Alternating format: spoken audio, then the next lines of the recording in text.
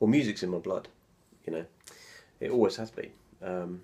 Ever since I was little, I remember being inspired by artists like E17, Crazy Frog, S Club Juniors, you know. And, you know, right from a young age, I knew that all I wanted to do with my life was to write songs and to make a living out of it.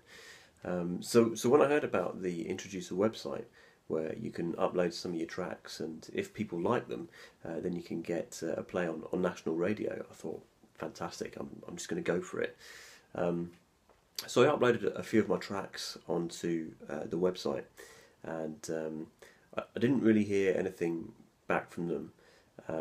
So I wrote a few more songs, uploaded those onto the website as well.